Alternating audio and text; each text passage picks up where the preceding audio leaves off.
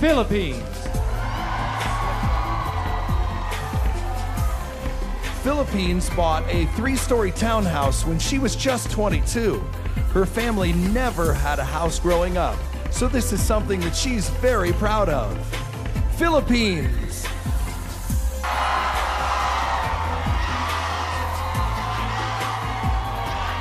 Philippines considers herself an outdoorsy person. She loves hiking and dreams of climbing to the top of the highest mountain in her country. Philippines!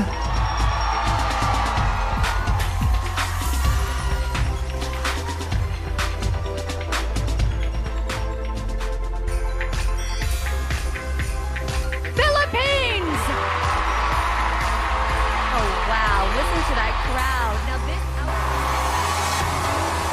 Now I love a girl who dreams big. Miss Philippines bought a house when she was 22 years old. She never had a house growing up, so she worked hard and guess what? Saved up one for herself.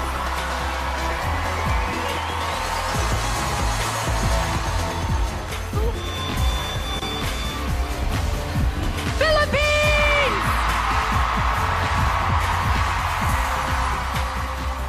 And select a card. Hello, Philippines.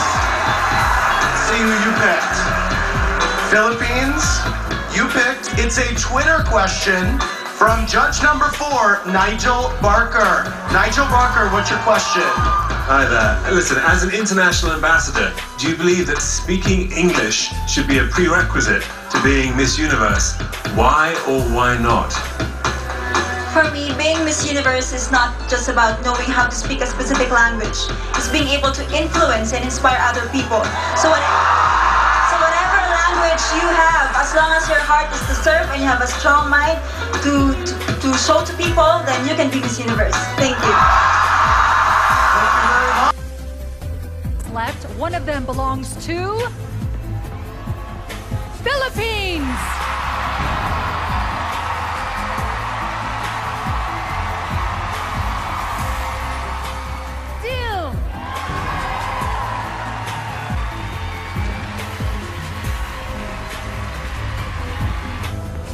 The third runner-up is Australia.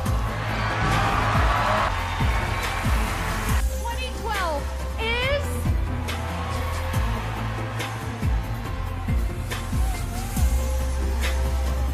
USA! Olivia Popo is the winner! Miss Universe! Our first runner-up is...